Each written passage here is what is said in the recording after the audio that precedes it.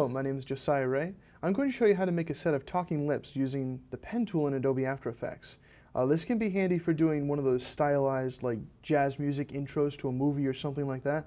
I've seen some similar style in a couple movies I've seen recently, so let's take a quick look.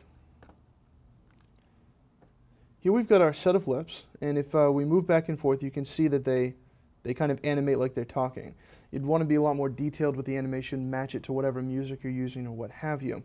But you can see, being on a black background with a very flat color, it does give a heavily stylized look to them. So to recreate this, it's all contained in one layer. We're going to turn that off for a moment, and I'll create a new layer by holding down Control and pressing Y. And we'll set this to the color of our lips, just a very bright red. Okay. So the first step is to make the shape of the lips.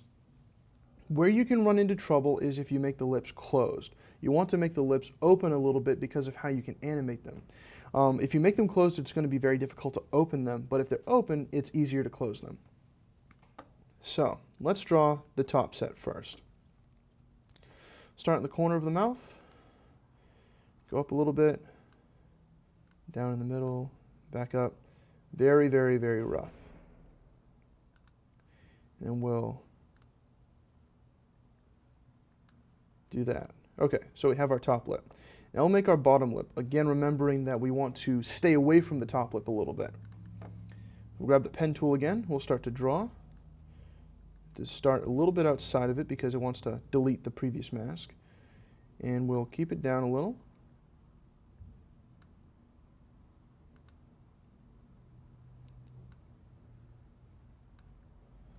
Hit the corners, make those lips a little more full. There we go. And now I can move that corner back in a little. So these two are going to be animated separately of each other using what's called the puppet tool. This will create a mesh for each individual mask so that you can animate the lips separately. And let's go ahead, and I'm going to grab that puppet tool. It's just this little pin in the upper right. And we'll mark it out. And you can mark out what you'd really want is 4 points, maybe 5 points, to really get all of the proper embouchure for words and things like that. I'm going to stick to just 3, just for an opening closing motion. So you pin the corner, I'm going to pin the middle, and you pin the far corner. And I'm going to do the same thing. I'm going to deselect it, do the same thing here. And you see it highlights the bottom lip, so let's go ahead and hit it. Okay, so what we'll do is we'll open it up underneath Effects, Puppet, and you see we have 2 meshes here. So we'll grab Mesh 2 and open up Deform. And as you click on the pins, it will highlight which pin you're looking at, which is really handy so you know which one you're animating. And we'll grab Pin 2. So let's go ahead and close the lips up. You see, now that they're open, it's easier to close them. It's very difficult to close separate lips, draw separate lips closed using the pen tool. So you want to start open first. And we'll close these down just a little bit. And underneath the puppet pin, it automatically animates for you or puts the animation option on.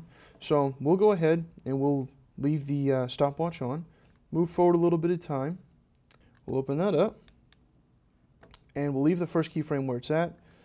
We're kind of in the middle of the composition time, so we'll open the lips, go to the end of it, and I'm just going to copy and paste that first keyframe.